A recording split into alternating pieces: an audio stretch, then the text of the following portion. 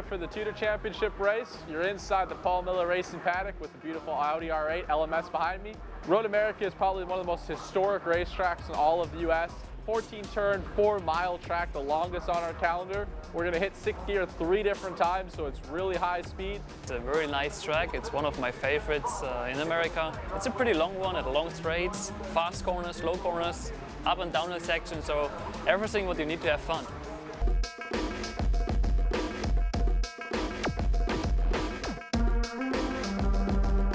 Most hated thing about here is probably the weather. It can change at any moment. You never know what to predict.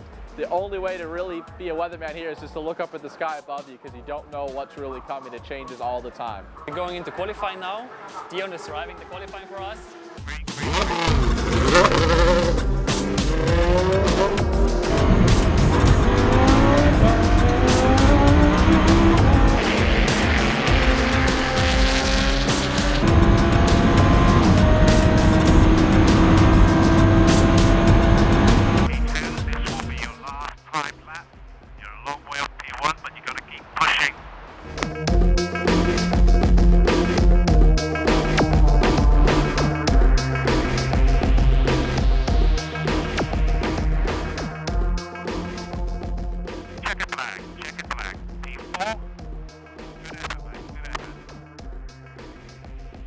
Just finished qualifying here at Road America, P4, kind of a bit frustrating to be honest with you, but the car was really good. We improved it quite a lot from the last session. We went over a second a lot faster than practice, but still far away off of P1.